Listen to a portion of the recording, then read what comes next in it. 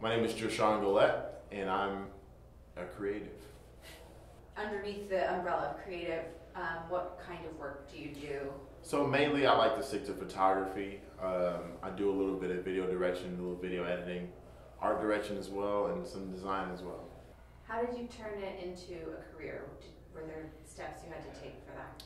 For a lot of times, photography was a hobby for me, and it kind of came secondary to my day job, if you will. And my day job consisted of most of the things like design, video, motion graphics. And so around like maybe 21 or 22, I decided maybe I can make a career out of just photography.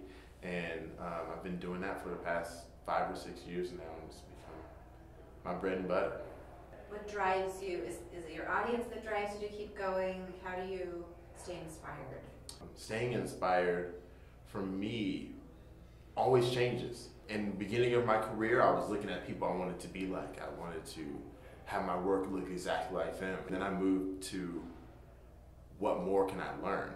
Like let me use studio lights. Let me shoot outside. Let me shoot during the middle of the day. Let me not just shoot at golden hour. And honing my craft inspired me.